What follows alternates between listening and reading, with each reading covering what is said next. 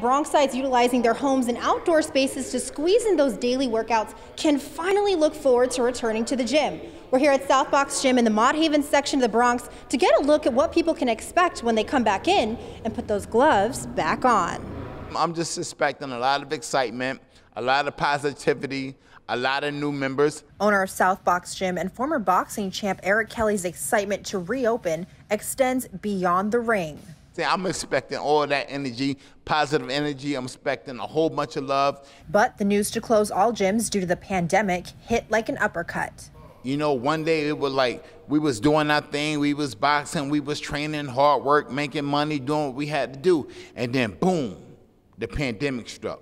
Instead of taking the knockout, Kelly stayed focused on reopening. We stayed 10 toes down, we stayed dedicated, we stayed focused. You can't keep a good thing down. Once the New York State Department of Health released the interim guidance for gyms and fitness centers, Kelly made sure his gym met all the requirements. We got everything that we need, you know what I'm saying? We got the thermometer, you know, the forehead temperatures, we do that. We got a couple sanitizing stations. As a contact sport, boxing is not listed as one of the permitted recreational activities in this state. So while people coming in cannot spar, Kelly found other ways to teach boxers to float like a butterfly and sting like a bee. That means you just got to fine-tune something else. You got to go work on your defense, work on your jab, master that jab, master your footwork. You understand what I'm saying?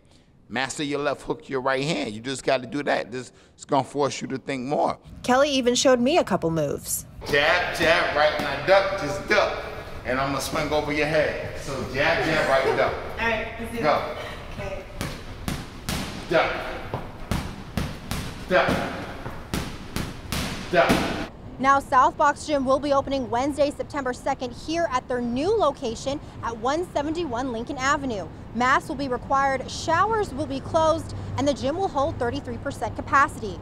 The owner tells us he's excited to get back in and start training people on how to fine-tune those boxing skills. Reporting for Bronxnet, Jericho Tran.